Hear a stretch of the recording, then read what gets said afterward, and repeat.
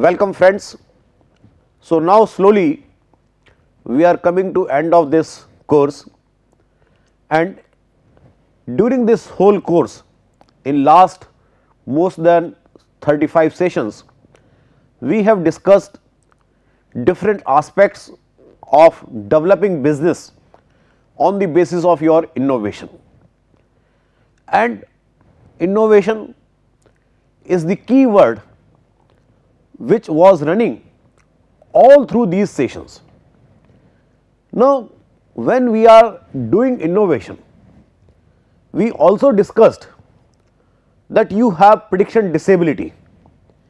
You do not know whether the path which you have taken is correct or not correct.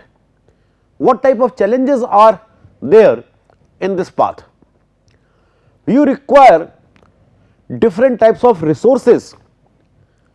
These resources may be knowledge resources, resources related to physical space, resources related to monetary support, and resources related to psychological support also. All these things are required when you are going on this path. So, very popularly we call this path as the path of entrepreneurship, but this path is not an easy path. It has its own challenges. Therefore, many of us are not very comfortable on moving on this path. Therefore, we require a type of support, a support system which can help us, which can hold our hands when we think of walking on this path of entrepreneurship, and that is the role done by incubators. There are different types of incubators now in our country. The concept started from the West, from America particularly, but now in India also you see good number of incubators in universities, in IITs, in IIMs, and even private incubators are also available. And these incubators, they are primarily doing the hand holding of those people, those entrepreneurs who want to succeed, but they have some kind of challenges in their path of success, in achieving the objectives. So, therefore, in this session we are going to discuss the concept of incubators. Business incubators are there, technology incubators are there, and nowadays we have a combination of technology business incubators, TBIs, a very popular term in the ecosystem of incubation. So, all these things, what is the process of incubation, how do we differentiate between a technology incubator and a business incubator, these things we are going to discuss in this particular session. Before we jump actually to the incubator, it is very important to understand the process of entrepreneurship, because incubators are actually supporting the process of entrepreneurship. The term incubator, we all know, is available from the concept of industry, where particularly we talk of medical industry, and when early born are there and those early borns are difficult to survive, you create artificial environment, a protected environment for them, so that that early born, newly born can be kept for 1 day, 2 days, 3 days, 4 days in that protected environment, and then once that baby has gained sufficient strength to face the challenges of real world, then that baby comes out of incubator and then it is taken as a normal baby. So, same thing is in the business also. Your idea is there, but your idea does not have that much strength at the moment that it can stand on its own. Therefore, you require a support, a place, a kind of environment which is a protected environment, and in that protected environment different types of support system is available. Like if you visit any incubator at a hospital where newly born babies are there, so different types of support systems are available. There are nurses 24/7 keeping watch on the activities of each baby in the incubator. They continuously monitor their temperatures, they continuously monitor their other vital parameters, and when they feel that now baby is stabilizing, now the baby is able to face the challenges, at that time they take the baby out from incubator. Family members are not allowed to go inside the incubator because it is a protected environment. Family members can bring lot of virus, bacteria with them because you are coming from the opens. So, therefore, protection is required. Similarly, we are talking same kind of protection for our ideas, same kind of protection for our innovation, and therefore, first we will discuss the role of entrepreneurship. Time and again we have discussed that entrepreneurship is very important. All modern leaders, national heroes, they are regularly talking of entrepreneurship, and probably that is the reason we offered this course on innovation and entrepreneurship, because it is the need of the hour. The father of entrepreneurship, Schumpeter, he also mentions in one of his articles that entrepreneurship is critical factor for economic development because it is strongly related to the environment in which economic activities are started, organized and conducted. So, this point we have emphasized very often that entrepreneurship is a very critical element for economic development. More entrepreneurs are there, more economic development of that area will take place. You take an example of India, some of the states in India where you have a large number of entrepreneurs, and you can see that economic prosperity of those states, that is much ahead of rest of the country, much higher than the average per capita income of rest of the country. For an example, Gujarat, where entrepreneurship is in the blood of each citizen of Gujarat, and therefore economic prosperity of that state is much higher than the national average. So, entrepreneurship is very important, and now to flourish the entrepreneurship we need incubators. Now, considering that entrepreneurship can be understood as a chain of events that creates value. Now, it is important that in entrepreneurship, when we are talking to start a new venture, because entrepreneur is a flag bearer, he is a leader, he is first mover and he is starting a new kind of business, he is starting a new industry. In that case, it is a journey full of risk, and therefore, it is important to see the important processes in the journey of an entrepreneur, because we are saying that it is a chain of events that creates value. Now, what are those important events in this chain which are adding value? Because that is very important that you identify value adding events in that chain. And what we are going to do, that we are trying to categorize events on different basis, and then we will see that what are the events. Now, some of the authors, they have mentioned that in this entrepreneurial process, two important activities are there. One is opportunity recognition and other is resource acquisition. Opportunity recognition and resource acquisition. Now, as an entrepreneur, first we recognize some opportunity, that there is an opportunity.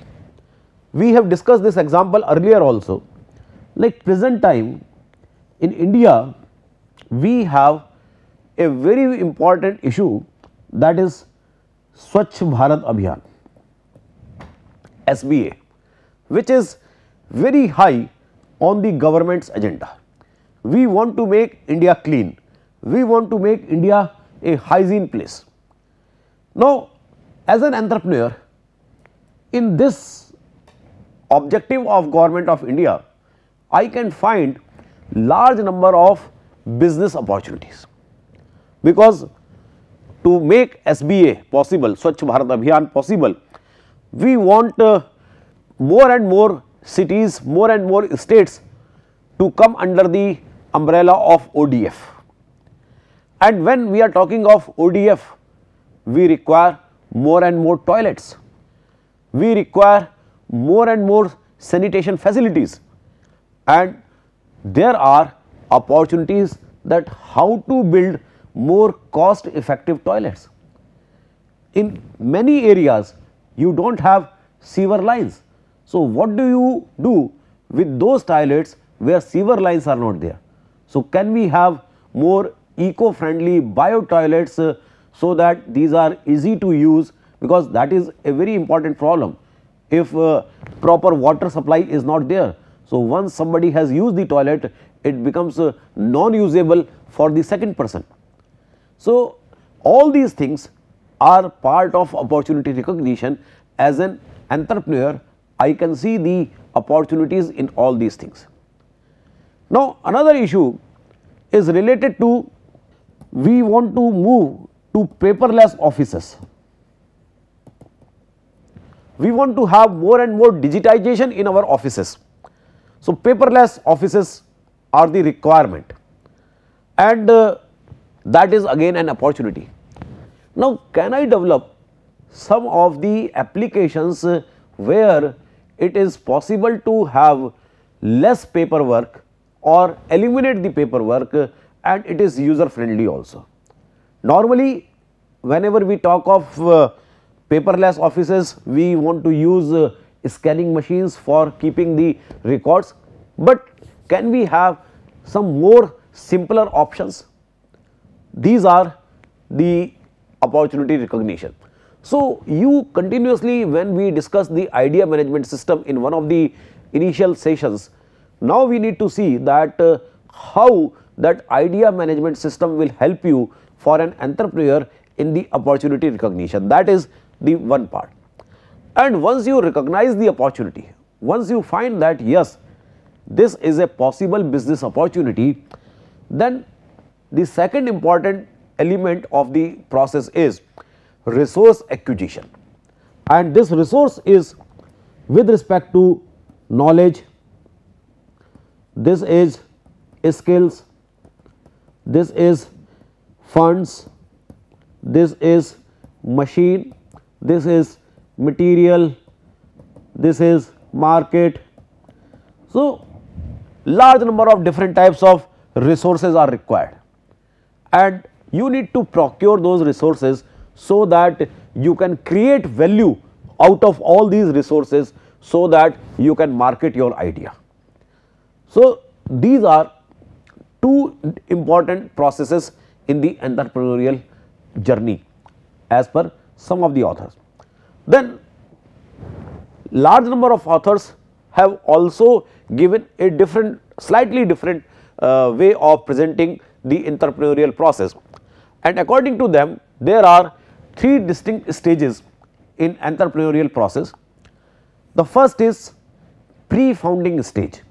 Now, this is opportunity identification and evaluation, as we discussed just now, the opportunity recognition. So, that is recognition of opportunity, that is pre-founding stage. Then the founding stage comes, where you develop your business plan, you acquire resources, incorporation and market entry, that is the founding stage. And then you go for the development of your business, scaling up of your business, that is early development stage, where you building the company and start market penetration. So, these are three different stages.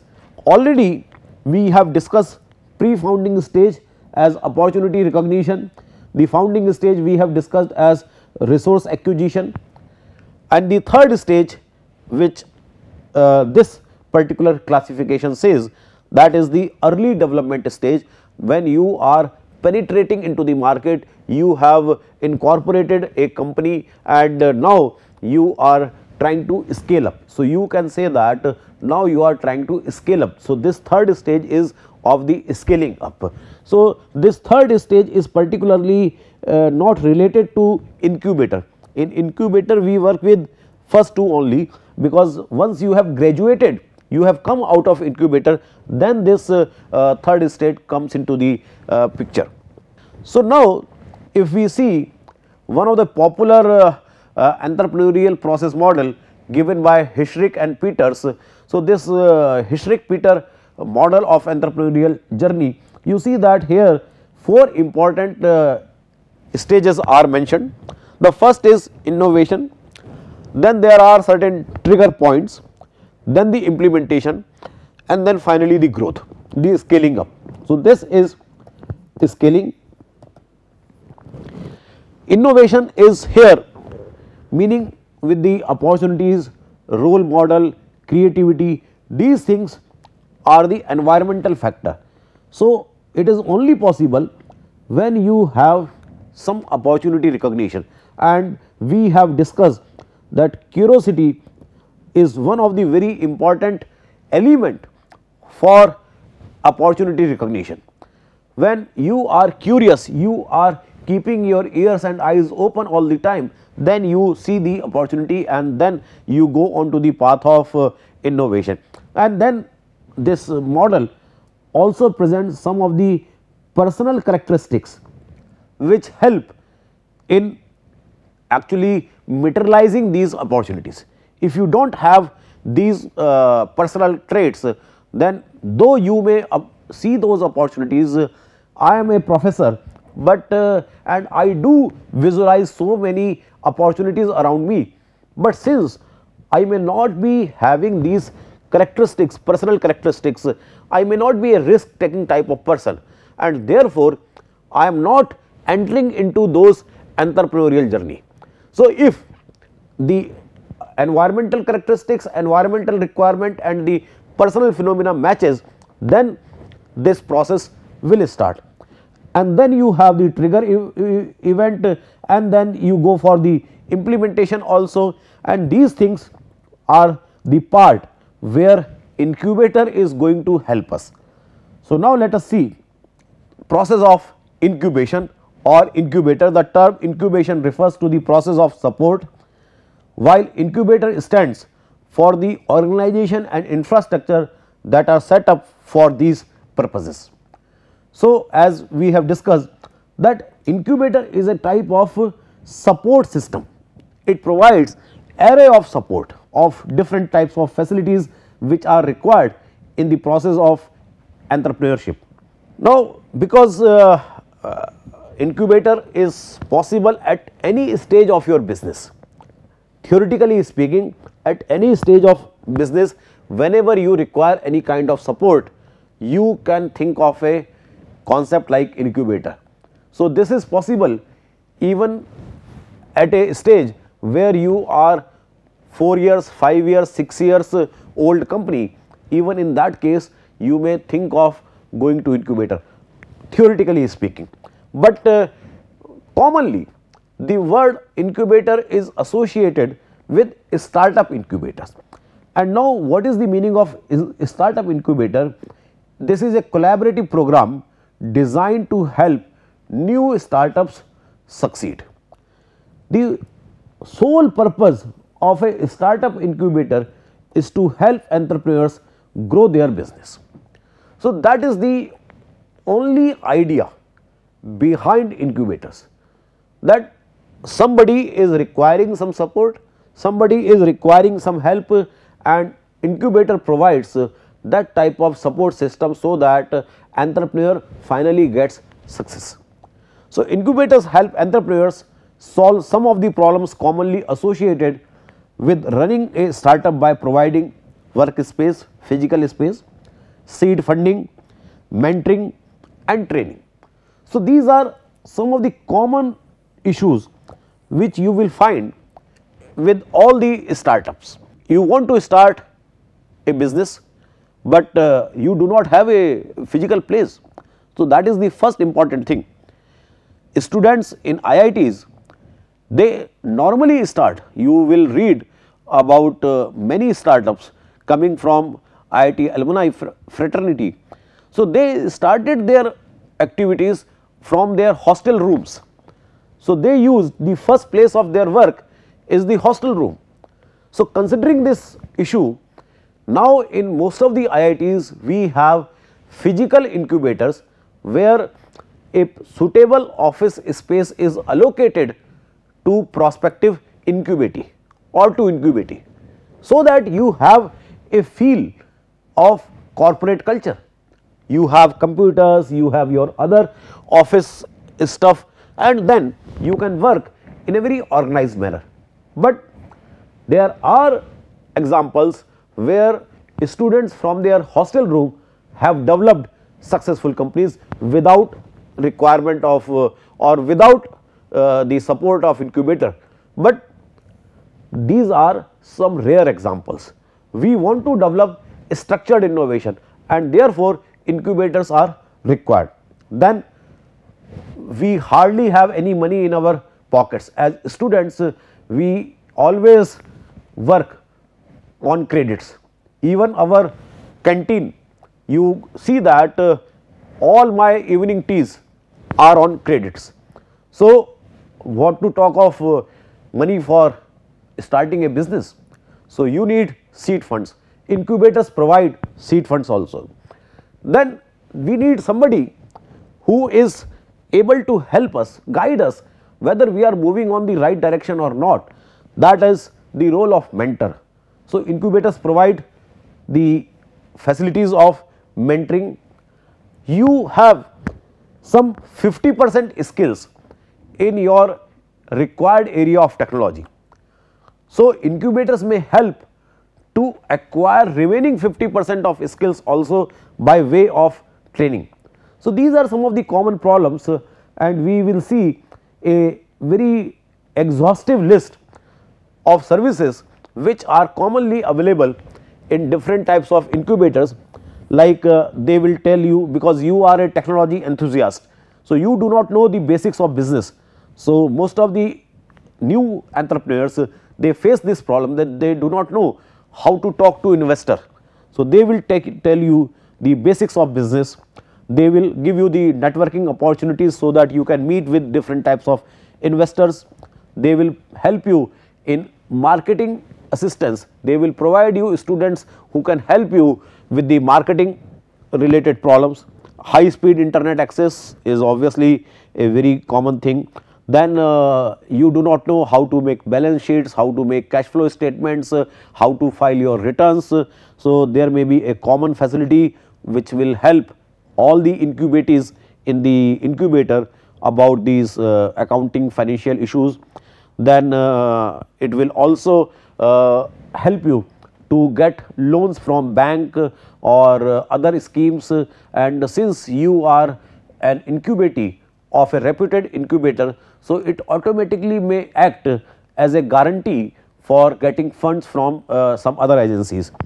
Then some of the very common thing like helping with the presentation skills, connection to higher educational resources. If you are within the incubator of IIT, IIM, NIT, etc., So, you are having access to their lab facilities, their library. So, those educational resources are also available to you.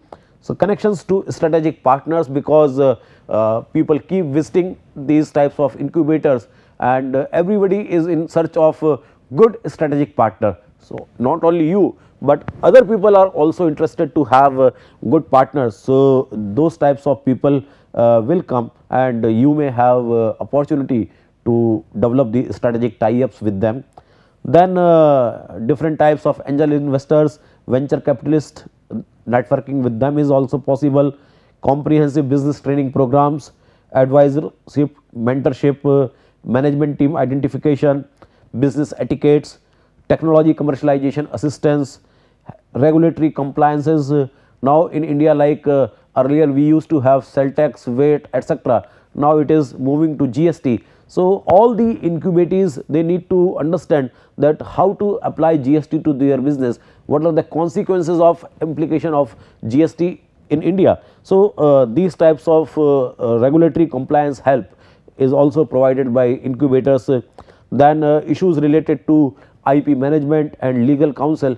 So, these are the facilities. It is quite possible that in some of the incubator all these facilities are properly available. In some of the incubators some facilities may not be available, but these are a very exhaustive items which incubators normally provide, and therefore it is desirable to be part of an incubator in initial years of your business.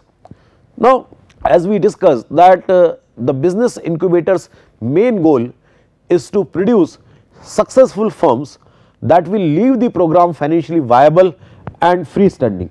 So, now if you understand this particular statement, so the meaning is that somebody comes in the incubator, and when it is entering, so we say that an applicant is there.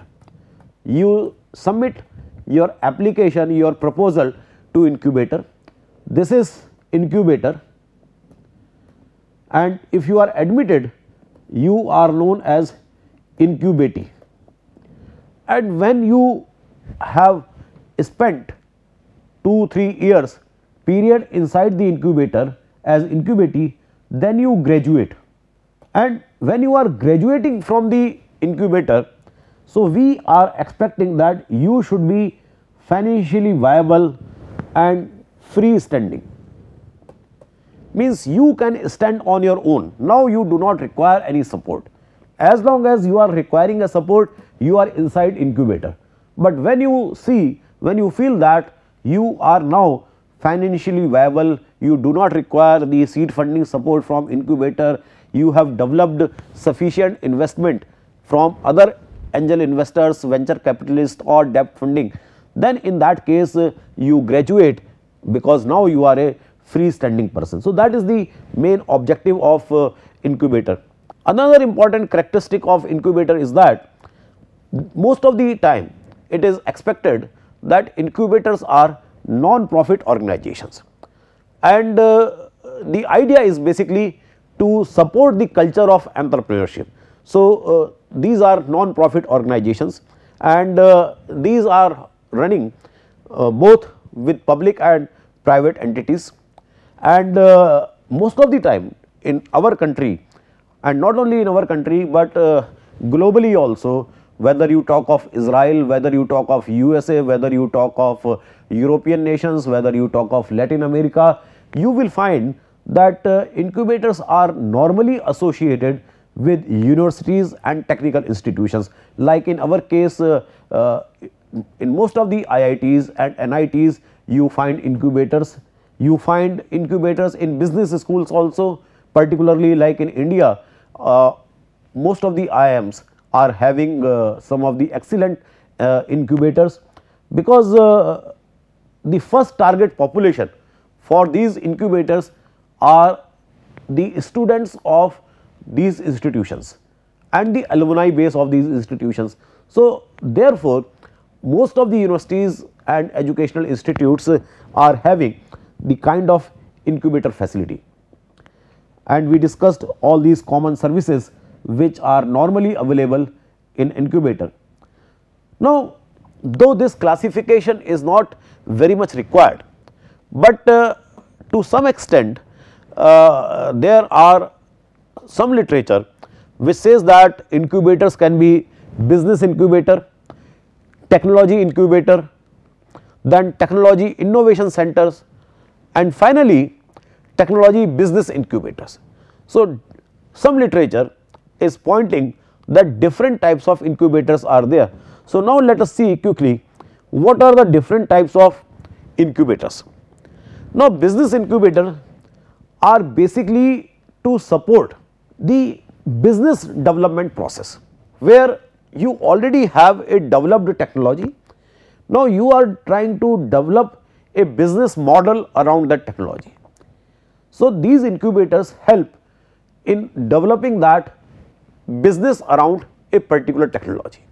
The technology incubator is a step before the business incubator, where these incubators help in developing or strengthening a particular technology development process. The technology is yet not developed fully, it cannot reach to commercialization level. So, therefore, you require some kind of support, mentoring. So, in the business incubator, the mentoring is by the business leaders, and in the technology incubator, the mentoring is normally done by the university professors, and you go more into the laboratory environment for the technology incubators. You are developing new technology, like for an example, energy storage devices. I need to develop efficient energy storage devices. So, some idea is there in my mind that if I use these material in batteries, so we have the efficient batteries with that material, but I am not very sure that what type of characteristics of those batteries will be. So, I require a technology incubator. Now, if I have a developed battery with me and I need to develop a business model, whether to develop batteries and sell those batteries, or whether to give batteries on rent and I develop the recharging stations for those batteries. So, that is an issue of business incubator. So, depending upon where I am in the entrepreneurial journey, I can go to a technology incubator or a business incubator. But the point is that nowadays it is very difficult to differentiate whether this incubator is a technology incubator or this incubator is a business incubator. Then another type of incubator, which is technology innovation centers, centers for developing new technology.